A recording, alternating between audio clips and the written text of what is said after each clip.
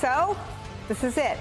Tonight, a singularly unique moment in American history and perhaps one of the most important of Vice President Kamala Harris's presidential campaign. Because in a matter of hours, exactly 100 days since President Joe Biden bowed out of the race, propelling Kamala Harris to the top of the ticket, she will deliver to the nation what amounts to her closing message. One that will, over the next 7 days, spread to every corner of every battleground state and beyond. One that we understand will be optimistic, hopeful, and future-focused. One that will lay out in stark terms two different visions of America, where Harris will ask voters to turn the page on Donald Trump. So here's what we're hearing today. First, 20,000 people was the attendance number that they expected and planned for.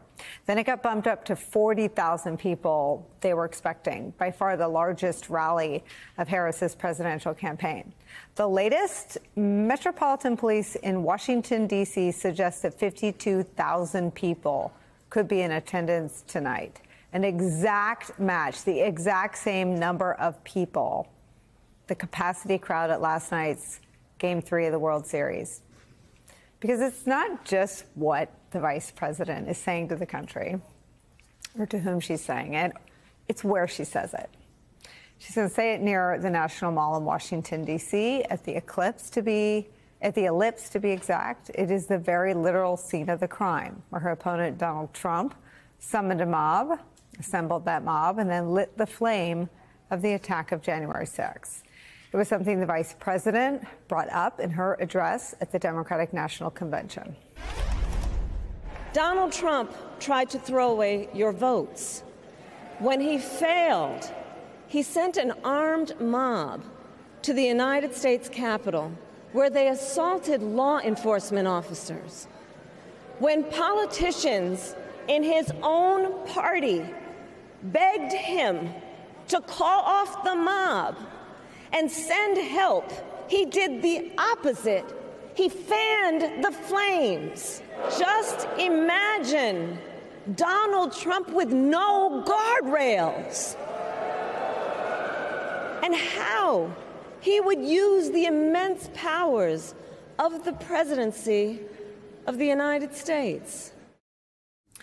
Now, in our very first presidential election day since that assault nearly 4 years ago, the nation will bear witness to Kamala Harris's big tent coalition, one that is built up and bursting at the seams with allies old and new, traditional and rather unconventional, united by a single purpose, the preservation of our very democracy as we know it. Even at this late hour, new voices are flocking to that purpose and her campaign. They include Barbara Pierce Bush. She is the daughter of former President George W. Bush. She has endorsed Kamala Harris for president. Bush said she spent part of her weekend campaigning on behalf of the vice president. For now, though, there's no looking away from that bright national spotlight, once again trained on the ellipse in our nation's capital, on an assembled crowd, one that is not looking to disrupt democracy this time, but to save it. In just the last few moments, right before we came on the air, NBC News obtained our first excerpts of the vice president's speech. Here's some of what Kamala Harris is expected to say later this evening. Quote, Donald Trump has told us his priorities for a second term. He has an enemies list of people he intends to prosecute. He says one of his highest priorities is to set free the violent extremists who assaulted those law enforcement officers on January 6th. Donald Trump intends to use the United States military against American citizens who simply disagree with him. People he calls, quote, the enemy from within. This is not a candidate for president who is thinking about how to make your life better. This is someone who is unstable, obsessed with revenge, consumed with grievance, and out for unchecked power. Donald Trump has spent a decade trying to keep the American people divided and afraid of each other. That's who he is. But America, I'm here to say tonight, that is not who we are. That is where we start today with some of our favorite reporters and friends. NBC News correspondent Yamiche Alcindor is in Washington ahead of Vice President Harris's speech tonight.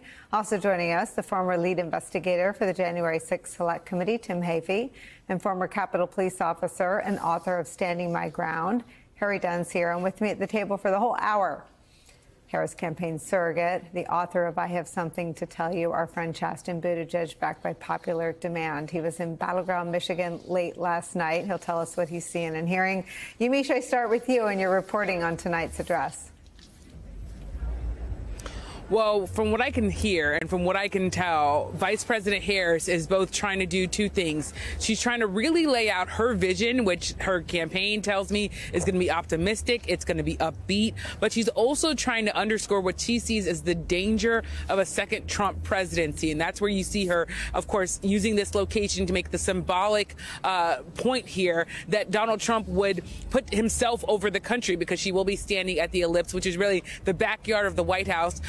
Where, of course, Donald Trump stood on January 6th, just a few moments before his supporters attacked the U.S. Capitol and broke in, which, of course, is the January 6th riot that has now become infamous in U.S. history. So she is really going to be talking about her to-do list. Campaign officials tell me that means talking about helping the economy, lowering costs for Americans. It's also going to mean talking about rolling back abortion bans and creating more housing for Americans.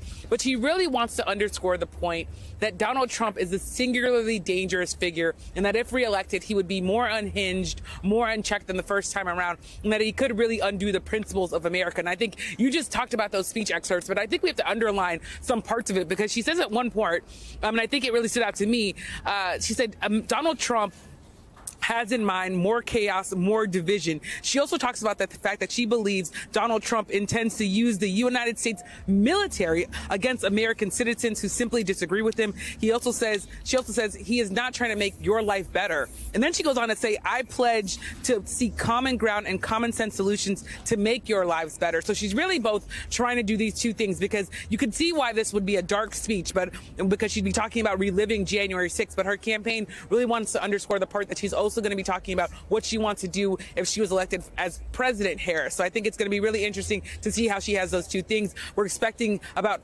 20,000, possibly more people here. The permit application has 40,000 people that they're expecting. And I should tell you, I've been standing out here all day. The line is just getting longer and longer. You can see just behind me, there are security barricades that went up with people getting ready for what is going to be this big event.